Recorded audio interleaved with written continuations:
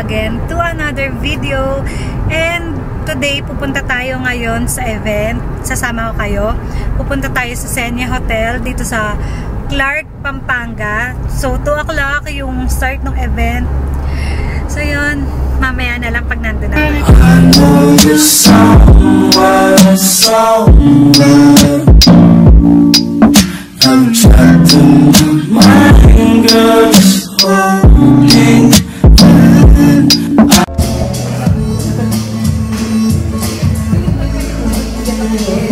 I know you're somewhere, somewhere. Hi guys, nandito na tayo sa event ng CoHo dito sa Xenia Hotel. So ayan, nandito na tayo. Slowly kisses passing by the river. Haven't missing you, the strawberry kiss. Just not to you, the sweet taste.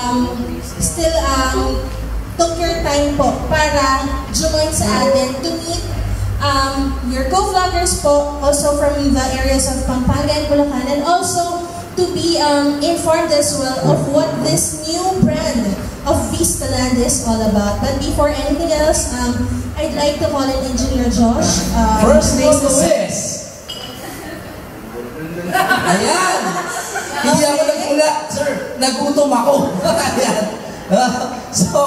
Ayan. Sige. Sir, ayan pala sir, kung bibigyan ng title yung po, ano ba? Pwede ba natin Oo. Lakihan natin. Oo. Kung magiging title yan ng buhay mo, sir. Buhay mo. Sir Kevin, anong magiging title ng post? Kasi yun yung magiging, may kumbaga movie poster mo eh. Movie poster mo. So, ready ka na? Sir, anong magiging movie title ng post na yan? Alright, let me convene with my counsel. So, meron medyo competitive sa media lokal. Sige, balikan natin sila, Sir Sir, meron pa tayo, I think, 3 to 4 tables. At in time, we have others from Saudi. Sir Paulo ay ako pa. Meron taga Saudi. Can we have another mic for these guys? Yung setup kasi namin is magsasaks yung mga to eh. Yeah, alright. Hello. Sound check. Yeah. Kung na nakataman Paulo Manyata ng footage ko.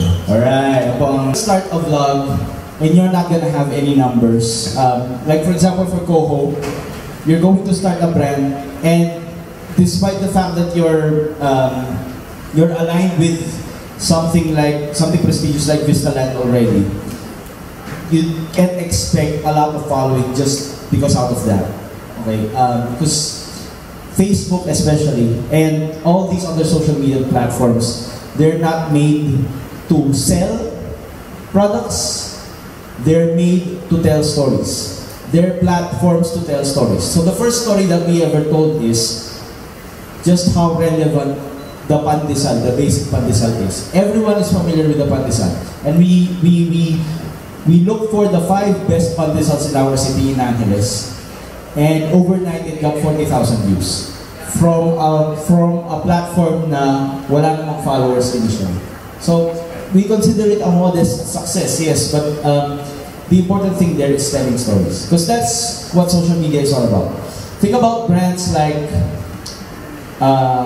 what some of the most prominent brands we think about when we think about stories in social media are like Jollibee. They portray they use a lot of storytelling to promote their brands, not necessarily to promote their young burgers, but to promote feelings felt when you're in Jollibee. Soft sell style. Soft sell. That's a big story. Yeah, soft sell. Yeah, so that's very, very important. Slides allow me to have a podigoya. Okay, so prepare po na magkakasama po kami dito. So thank you so much for bring up this event. Yeah, so that's it. That's the first vlog ever. Let's do this, sabi ko. So during that 30-day period, there was a phrase that kept me motivated. There was something afraid. Kasi at the same time, it's practice for me because it's what I do. So, yun lang. Yun lang siya. Practice or dahil nga gusto kong matuto ng storytelling, ganyan, matuto ng video. Kaya ko siya ginagawa. But not necessarily because I want viewers. I want, yun. Yun lang. You don't let the numbers dictate you. You let the content that you want out there dictate whatever you want to put out there.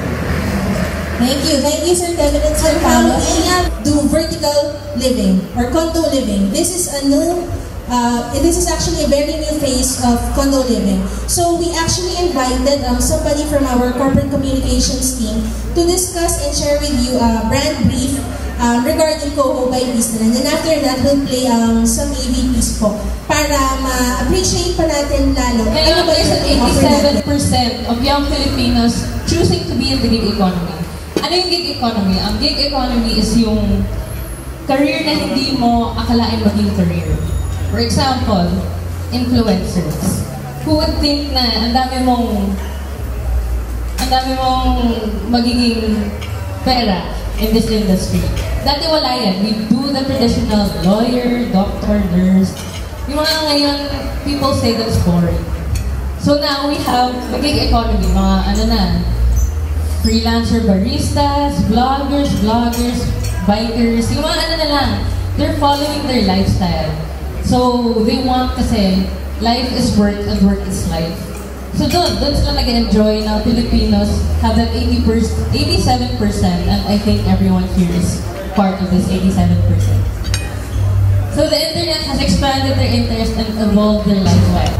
So given the multiple roles that we play and the many activities that we juggle, being closer to our destinations allow us to maximize the time. Of course, Iniding Kabalet, Diana Yumul for Pampanga. And of course, Engineer Joshua for Subic. Sinama ko na siya, talagang binitbit namin siya dito. So, again, on behalf of CoHo by Vista Land, thank you very much all for coming and I hope